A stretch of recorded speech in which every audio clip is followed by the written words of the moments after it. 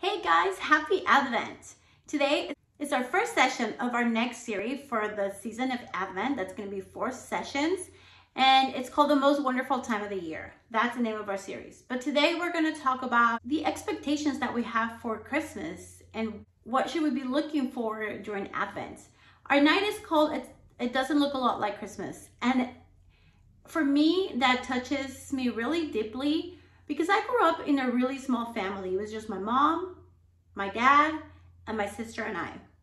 And growing up, our Christmas were really quiet. They were really intimate.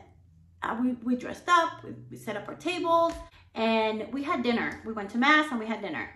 And we had presents, of course, but it was really nice and quiet.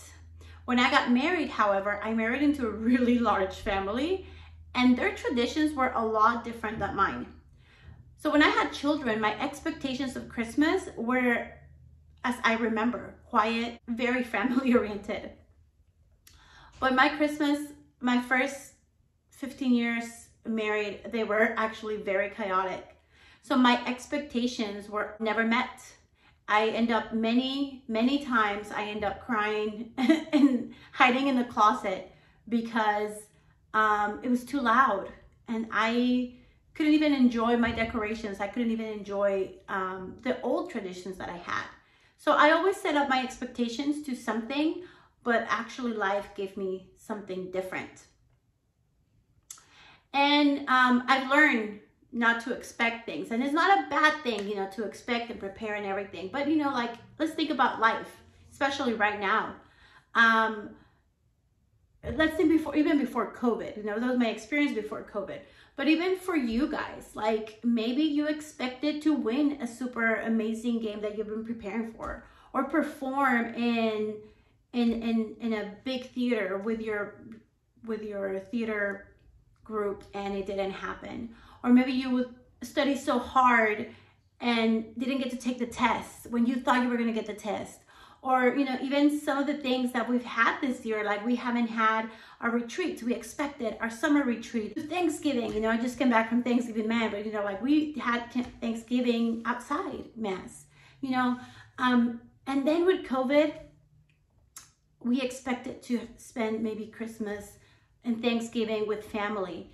Maybe expected to have our cousins, our grandparents over, and they're not coming. Or maybe we lost someone. Maybe your parents lost their job, and then things look really different, and your expectations of what this year looked like are really different. And it's hard, it's heartbreaking. I ended up in a closet every time when my expectations were not met.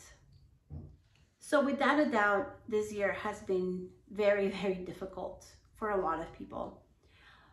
But we find comfort, at least I find comfort, thinking of the Holy Family, which is Mary and Joseph and Jesus. But let's think about Mary and Joseph before Jesus was born. Think of all the uncertainty and all the expectations that they had from the beginning. I mean, Mary and Joseph were engaged to each other, so they were going to get married. And then Mary finds out that she's pregnant before they get married. And she has to tell Joseph. So they find themselves in this weird situation, but they trusted God that this was God's plan. After, they also have to face what everybody's saying and not what they expected of their union. Then after that, they received a call from the census. So they have to leave their town where she's growing her belly to a town miles from them, because they have to go to a census, and everybody that was born in that city, they have to go. So they have to go to Bethlehem. It doesn't make sense, right? It doesn't make sense. This pregnant woman and this man, they have to travel all this time. So they get there, and then when they get to Bethlehem, there's no room anywhere. So again, their expectation of coming into this town and finding a place to have a baby is not met. And I really don't think that Mary or Joseph thought that their baby was going to be born in a cave, in an empty stable with animals. Their expectation was not met again. And then after baby's born, months after, then there's Herod, who hears about a Messiah, and he's so afraid of losing his power that he sends like his minions, his warriors, his soldiers to kill every baby in town to make sure that this Messiah is killed. So it's plain out dangerous now for Mary and Joseph. So they have to flee again to save their family. You know, COVID has been a lot of pivoting, you know, a lot of like, I feel like I'm a little toy ballerina, you know, from those music boxes that you're like dancing, you're dancing, and then all of a sudden, cook, like you have to switch this way, and cook, you have to switch that way, and cook. Like that's how it feels. And as I was thinking about the Holy Family, that's how it felt for them too. You know, they have this plan, and then God is like, nope, actually no, this way, and then cook, actually not this way, cook. You know, it's like pivoting. And I was thinking, wow, Mary and Joseph understand what we're going through.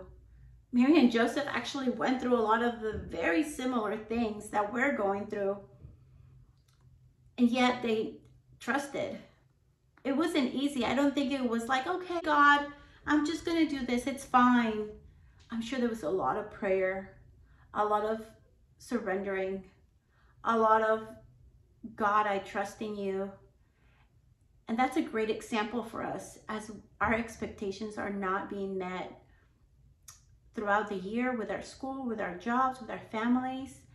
And now with Christmas. Christmas will look different. But God always has a plan, and that's something that Mary and Joseph taught us with their example. So this Christmas, we should be inspired by the bravery that Mary and Joseph had. Despite all the things that were out of their control, they're plain out brave, even at the midst of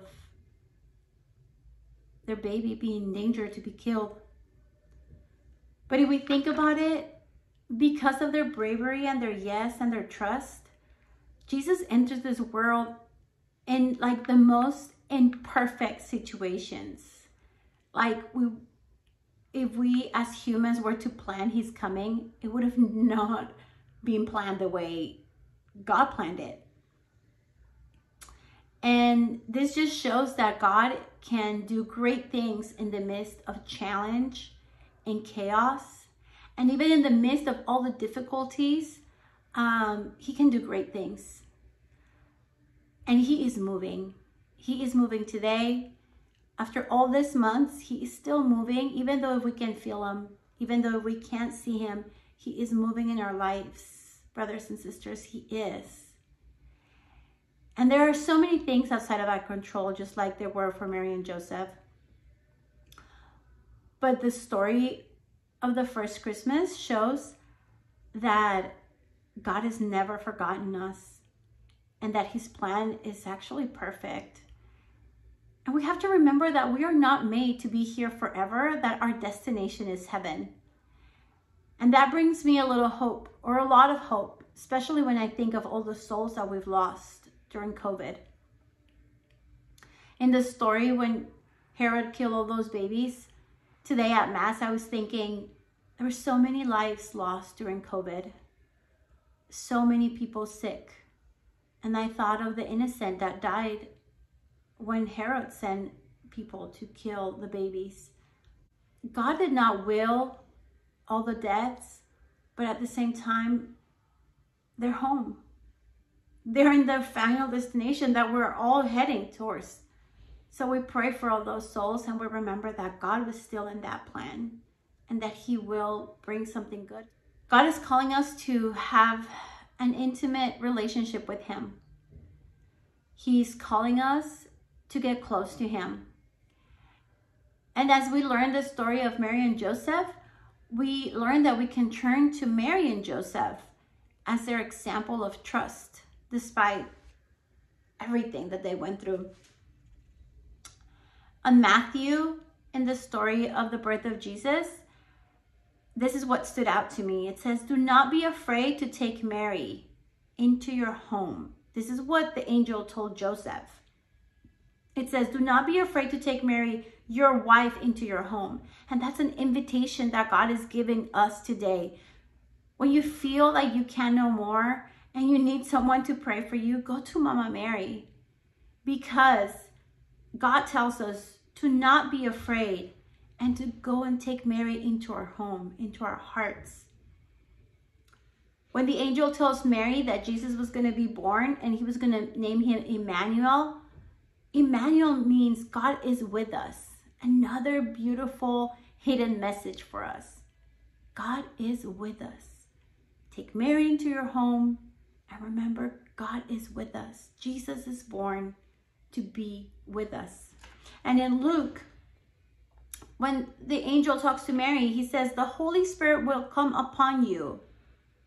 He's telling that to us too. That same spirit that came to Mary, it's the same spirit of courage and trust that can live in us.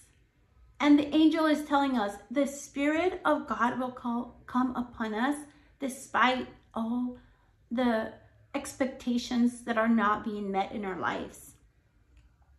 He also says, do not be afraid. Do not be afraid, Mary.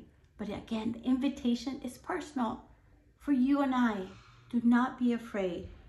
So Mary responds with her fiat, which is her yes, which is what we need to respond in order to live God's plan in our lives.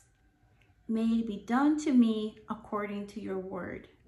That our fiat, our yes, it's a yes to that invitation that God is giving us to trust him despite this different season that we're living. To remember that just as he was with Mary and Joseph that first Christmas, he is with us this Christmas, with us. And with our yes, with our fiat, with our trust, with our attention to what God is saying into our lives, we can bring so much goodness, just like Mary and Joseph. I hope that this Advent, you really dive into what Mary did, what Joseph did, and how they expected baby Jesus despite all the chaos, despite all the tragedy, despite all the expectations not met. And then you just open your heart.